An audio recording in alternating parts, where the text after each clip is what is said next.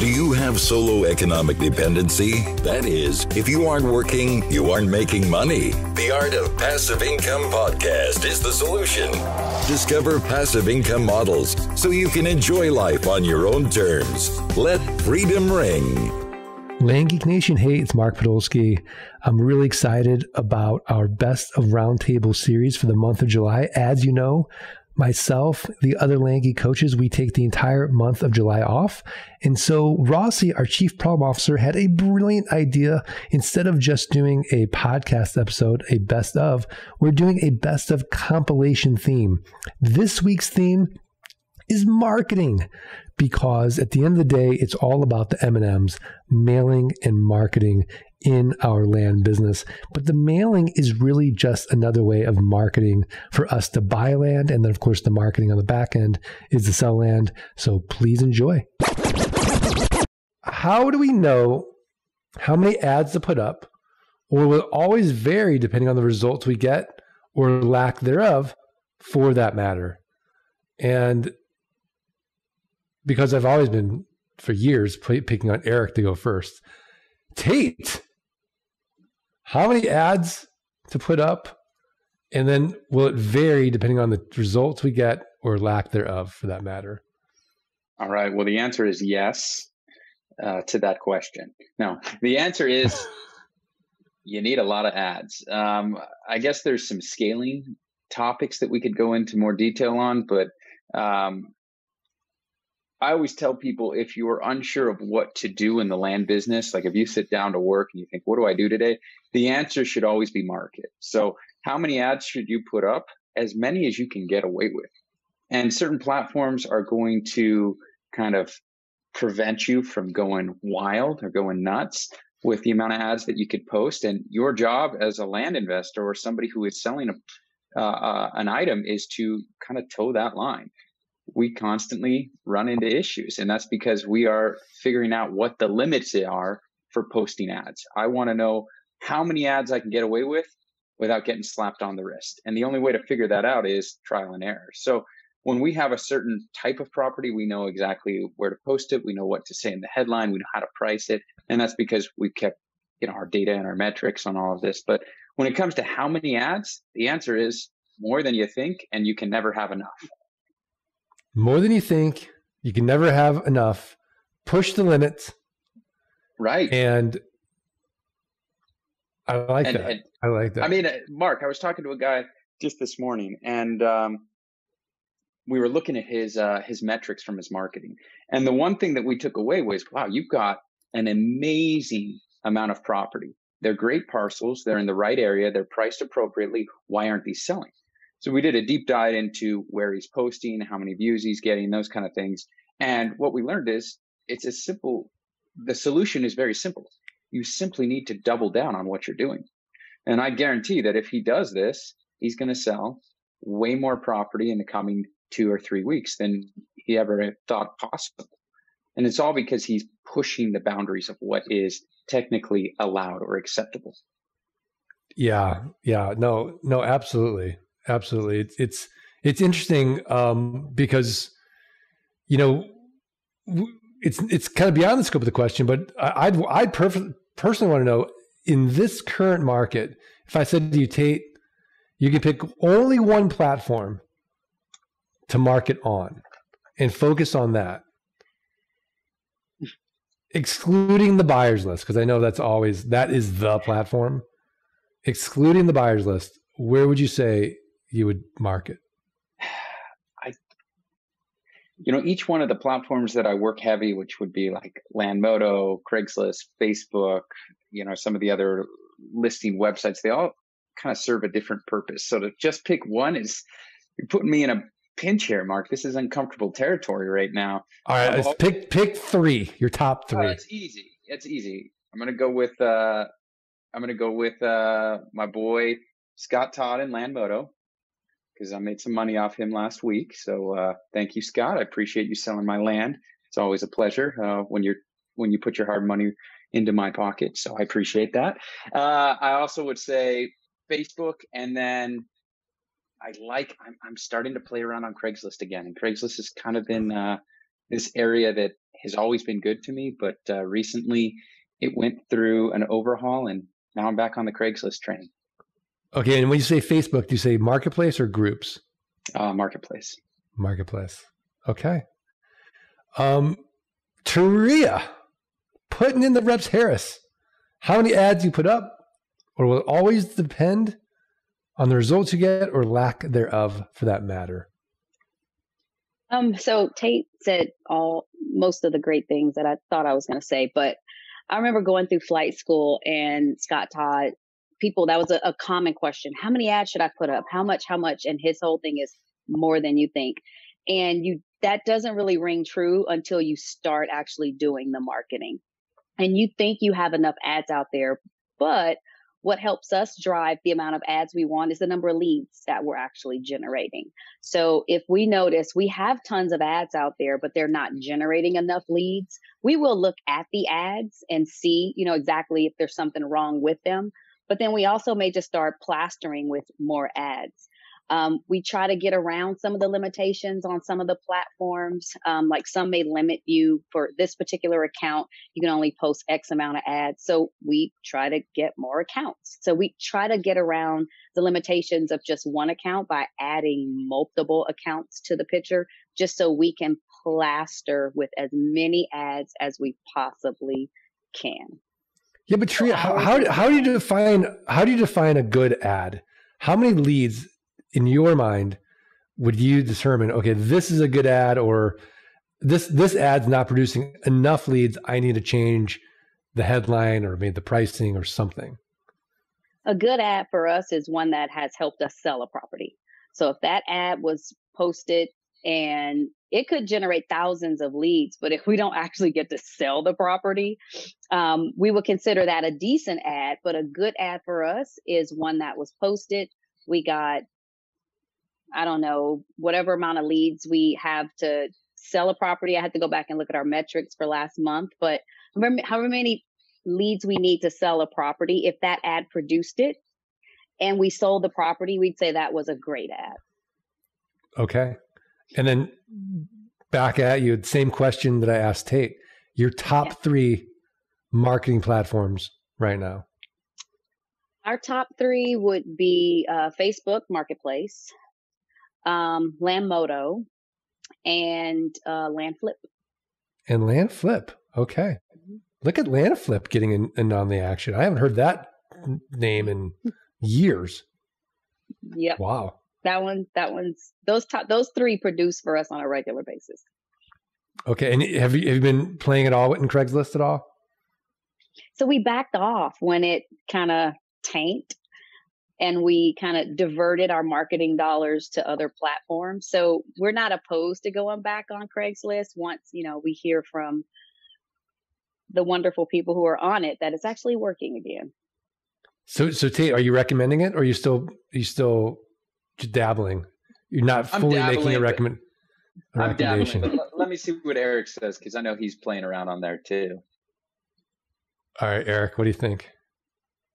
Same question to you. How many ads to put up? Okay. So we'll start from the beginning. I love the answer, more ads than you think. I think that's really important in marketing. Marketing is all about getting in front of people's eyes. In our case, since we're talking about digital mediums, right? Having them see your ad. So if we put 2 ads out, what are our chances of people seeing those 2 ads? If we put 20 ads out, our chances are better. So the more ads we can put out, the better off we're going to be. I think that we do have to take into consideration the platforms that we're on, because as has been already mentioned, certain platforms, it only makes sense to put 1 ad per property, right? If you're going to put an ad on Landmodo or Land Flip or one of the land selling websites, more or less, you're going to put 1 ad for that particular property. But on a place like Facebook or Craigslist or some other kind of classified ad website, you can put multiple ads for a single property. And that's how we're going to reach a bigger audience. I think another important thing to keep in mind when we start talking about this idea of more ads than you think is you can't just take the same ad and plaster it everywhere. Okay. We're not achieving our highest potential that way. If we write a generic ad for a certain type of property and we broadcast across all the platforms the same ad, we're limiting who we're reaching. So we start to think about our audience and targeting ads for each audience we want to reach. So if we want to talk to truck drivers, we should be writing ads that connect with truck drivers, or ads that connect with people that, want to do recreational activities on the property, like riding four-wheelers or dirt bikes or something like that. So we think through these different audiences, and that can come from what we learn in talking to leads. We can begin to understand these different types of audiences and who they are, and writing ads that speak to them and putting them on these platforms is where we're going to get the best reach and the widest reach to bring in those leads and convert to sales. I love that. That makes me think of one of Scott Todd's favorite websites, which is reddit.com. You can go on one of these subreddits and you can just, eavesdrop on one of these passionate subjects. Let's say it's RVs. And you can really see how they're talking, the language that market is using, and apply that to your ad. Now, you can't be salesy or marketing on the actual Reddit because they'll kick you out. But you can certainly join the conversation if you have anything to add a value to it. But you can certainly then use that in your ads. So then, Erik, back to you. Your top 3 marketing platforms. I think Facebook, everybody's seen good results there. So that's up there in the top. I'm also going to say Land Flip. It's been extremely strong for us over the past probably 12 months. So it's a great place. And of course, Land Moto is also another excellent place to be listing your properties. So those would be my top 3. Kind of like Tate said, we have begun to kind of dabble back in the Craigslist world. Results are, we'll see where it all goes. But we're starting to be able to get some ads to stick. And we're seeing a little bit of success, but I would say at this point, it's too early, at least in my business, to know really where that's going to go. It used to be an excellent source of leads and sales for us, but it definitely has kind of fallen back, and I'm hoping we can turn that around here in the coming months. All right. So you're going to dabble then. You're going to get back on based on Tate's recommendation. Yeah, we have been actually. So. Oh, you have been. Okay, mm-hmm. Great. Scott Todd, how many ads do you put up? We put up quite a bit because we're also supporting Land Moto, we're supporting other things. I think that one of the mistakes that people make when it comes to ads is, as been said, you need a lot of ads, but really more than what you need than a lot of ads is you need a lot of eyes on those ads. Okay, so one of the mistakes that I think people make is, and I'm just going to use this as a hypothetical, may not apply to you, but let's say that you are marketing land in Elko County, Nevada. Well, Elko has its own Craigslist, for example, and it has its own, Facebook Marketplace. I mean, you can put Facebook Marketplaces anywhere. The reality is there's 20,000 people in Elko, Nevada, right? Like there's 20,000 people. That's not a lot of eyes. And you might say, well, it's close. Yeah, it's close to the land, but it's not a lot of eyes. So where do I want to go? I want to go to the big cities. I want to go to the top 60 cities in America. I want to go to Salt Lake City, for example, or Reno, or Vegas, or Sacramento, Modesto. I want to go where there's lots of people, lots of eyes searching for things, because it's a numbers game. And so I don't necessarily always need 150 ads a day going out. I mean, people used to think that way. I need 150 ads a day. That's not the reality. The reality is that you need more ads than what you think you need, but you also need more eyes on it. So now when you place these ads in these bigger cities, you have to think through some key things, your headline, and also that image that goes along with it. And if you really think about it, if you're really getting, deep into the woods here and you think about it, so everybody's listing their ads in these platforms. You have to stand out. What's going to stand out? The picture and the headline, those two things alone. And I see so many times people say, 1 acre land in Elko. That's boring. Okay. Like that, there's nothing there. Okay. Well, what if I'm looking for 1.5 acre? I need to be able to get a chance to connect with somebody, and the headline and the picture do that. So I have noticed even through Landmodo that people are using or deliberately putting better thought behind their headlines, and they're also putting better thought about their pictures. There's a lot of VAs out there that will put 3D graphics on the image on the images, on the satellite maps. All of those things help to tell the story. But that's really what you're doing, is you're telling a story about the land, not to sell the land, but to get someone's attention so that they reach out to you. And one of the things that Teria said that I thought was interesting, I'm not saying it's right or wrong, but she defined a good ad as one that led to a sale. And I would say, look, if you have 1,000 leads come in on one ad and you don't sell the property, that's not the ad. That's the salesperson. That's what I would say, because I would be like, I'm capturing the lead. I'm still winning. I'm winning because I got someone's email address.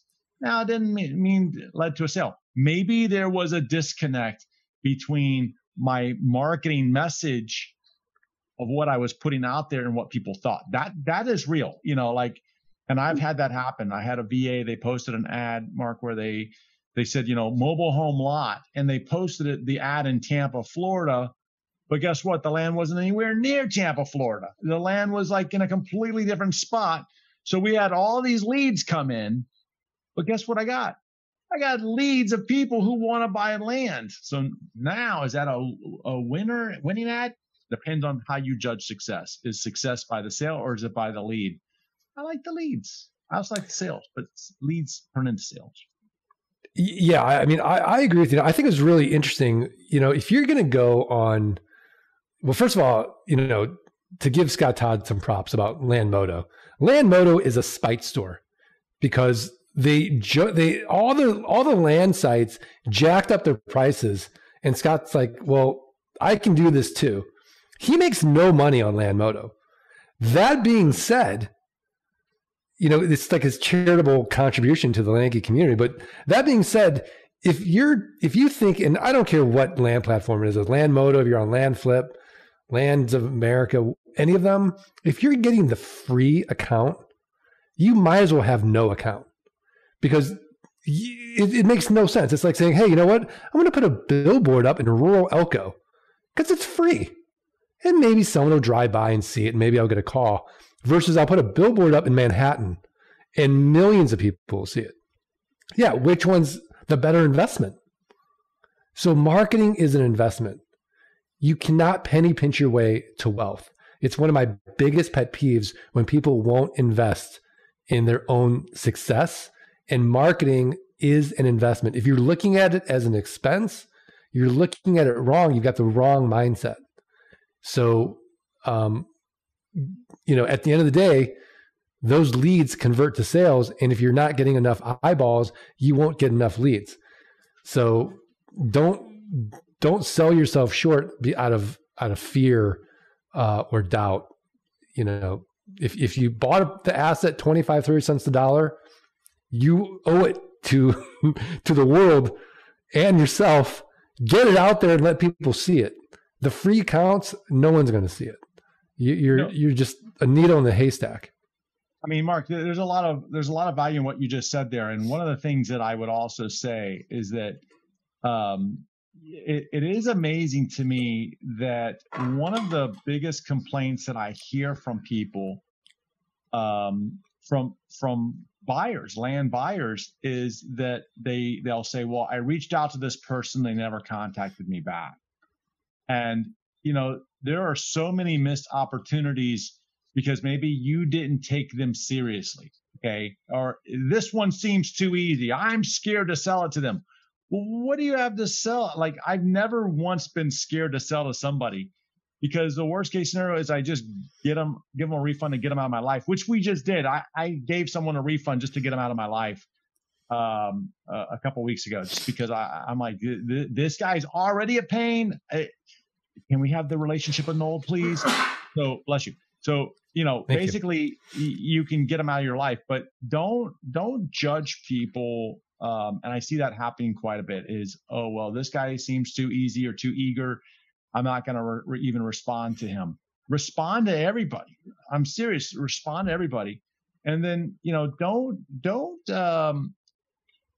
it's kind of eye-opening to me too, is when you're thinking about advertising and you're putting your property out there, you really have to stop and think about even the down payment and the message that sends. I was looking at a property the other day, and someone I see all the time, people, they try to get 10% of the purchase price down. And okay, if it's a lower transaction, that makes sense. But I'm looking at this property that was almost into six figures. They're trying to get 10% down. That's not the market. Okay. Like, I know you want it to be the market, but that's not the market. And so it's not always about getting that $4,000 down payment so that you can get your money back out of the land. That's very greedy and selfish.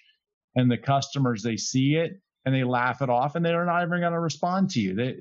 They are speaking. If you're not getting leads, it's not the platform. What it is the market telling you, we don't like what you're putting out there. Yeah, that's really great advice. But back to you, Scott, top 3 marketing platforms.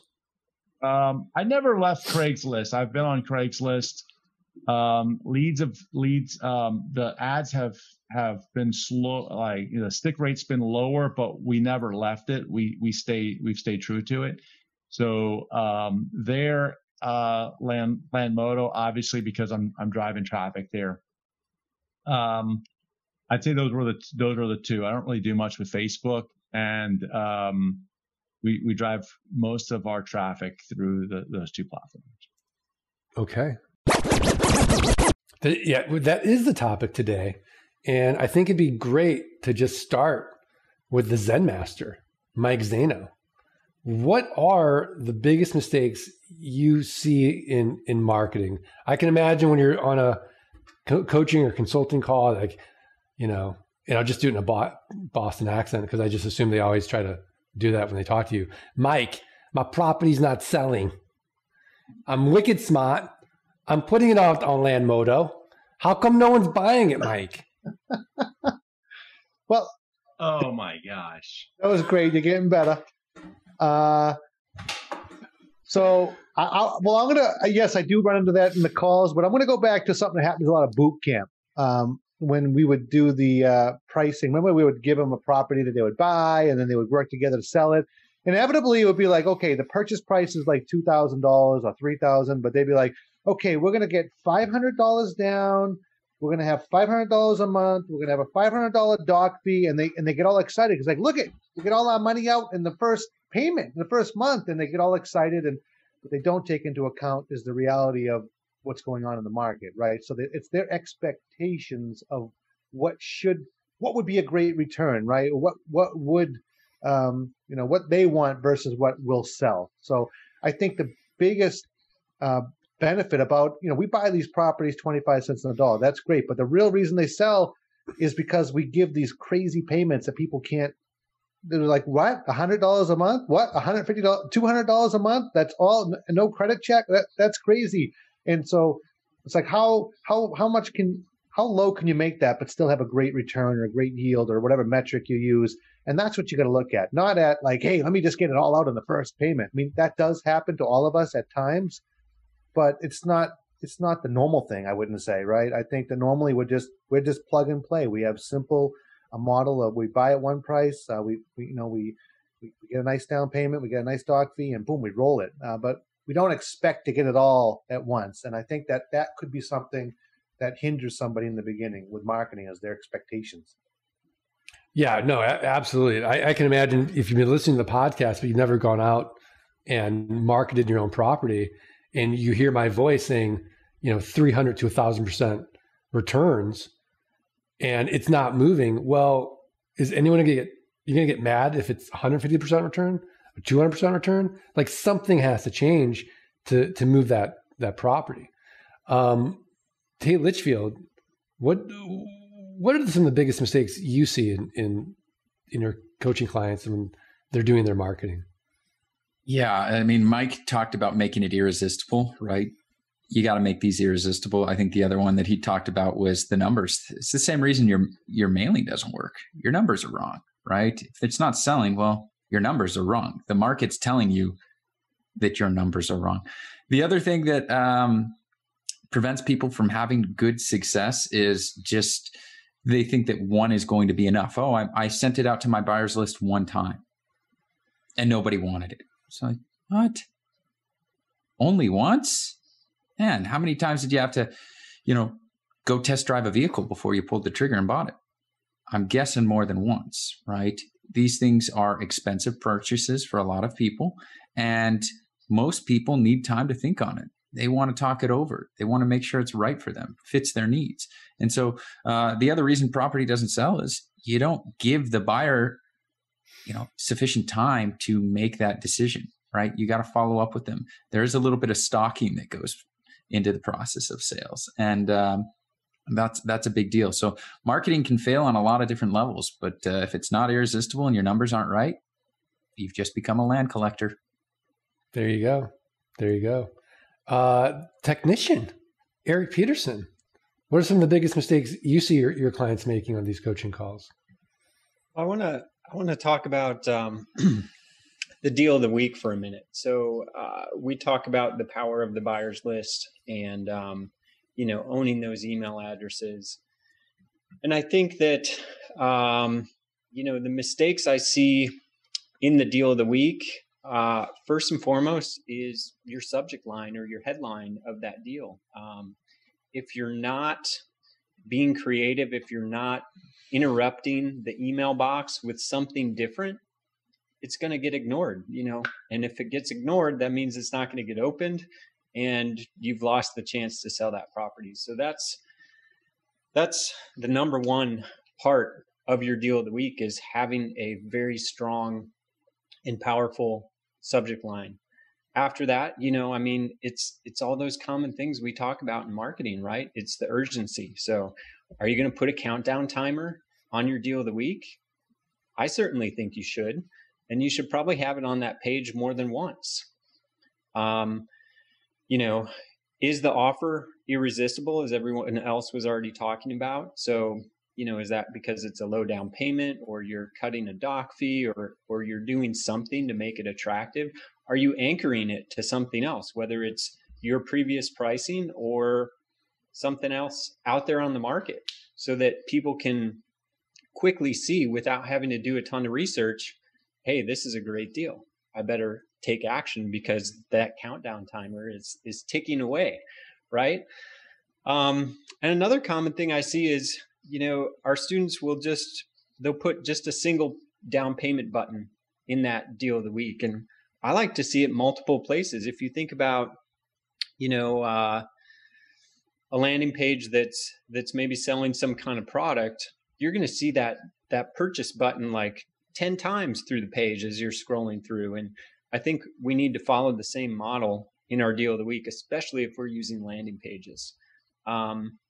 So those are some of the common things that I see in the deal of the week that can get overlooked. Yeah, I mean, you really hit like all the salient points that I think all of us see as far as, what makes marketing effective and what makes it ineffective.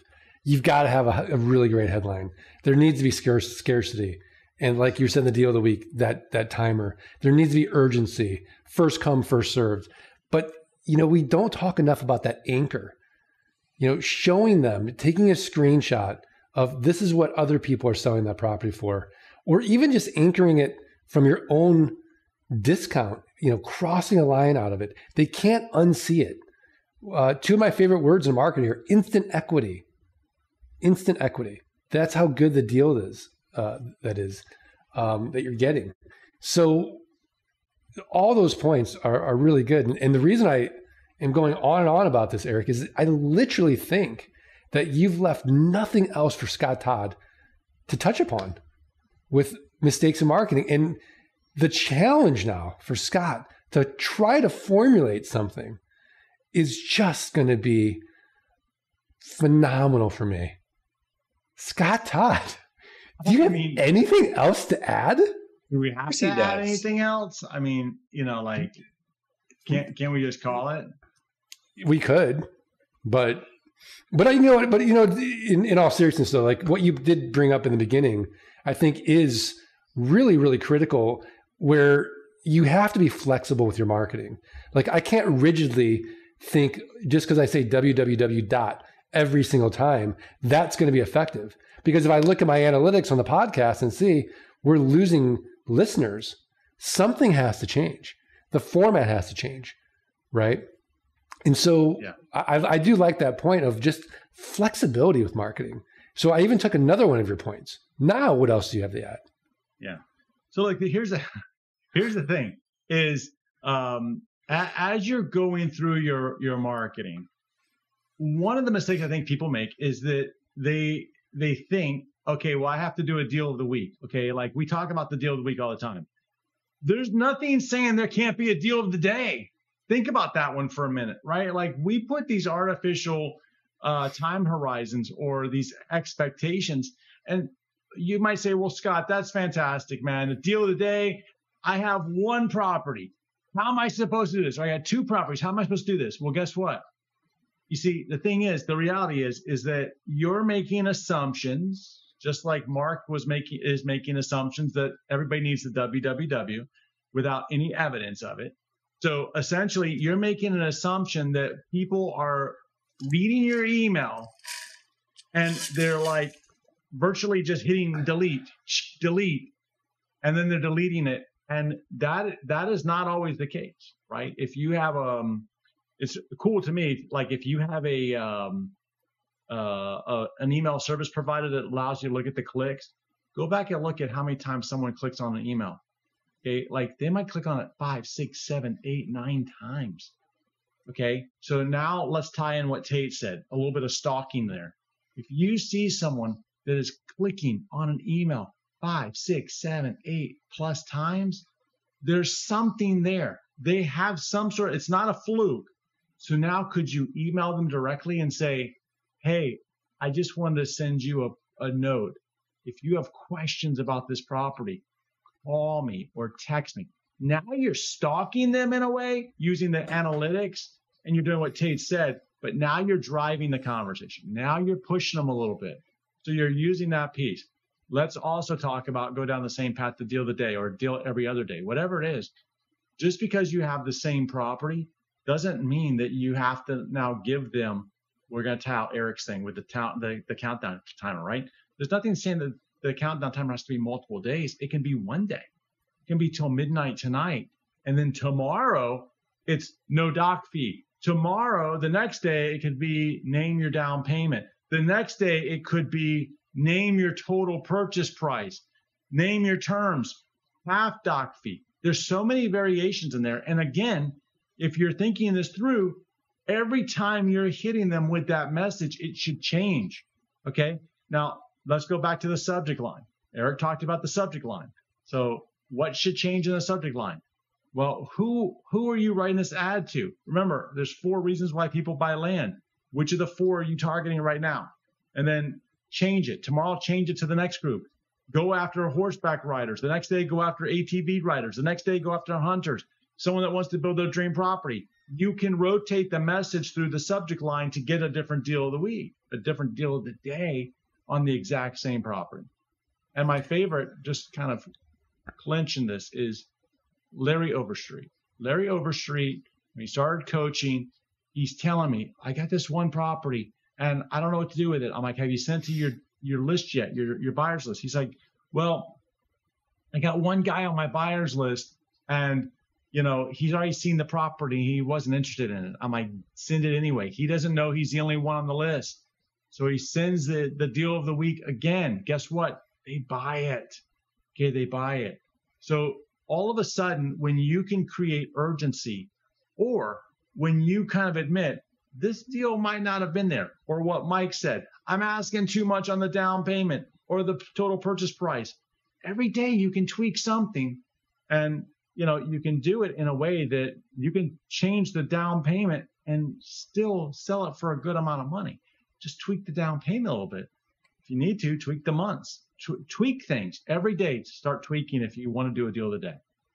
How's that, Mark? Yeah, that was amazing. That was amazing. And the thing I want to bring up as well is, you're not the market.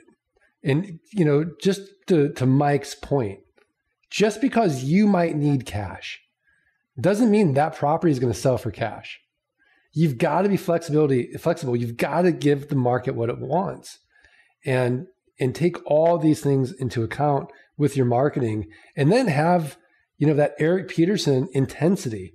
Think of yourself as like a little mini Geico. They're showing up all the time. 15 minutes can what? We can all finish that sentence because they show up so consistently and so creatively. We don't have to have $1 billion marketing budget to do the same thing. To Scott Todd's point, you could email them 3 times a day. And when they're ready, you are there. The marketing needs to be consistent. It needs to be irresistible. You've got to be, just showing up. What's that Groucho Marx quote? 80% of success is just showing up. Is that right? You've got to show up, but do it consistently. And if you're going to show up consistently, take a little bit of time and do it effectively. Have all those elements in your marketing that make it an effective ad, like what Erik talked about: a strong headline, a strong call to action, scarcity, urgency. Put in those countdown timers. I know Tate said some very important things too. I just don't remember them because I'm getting old.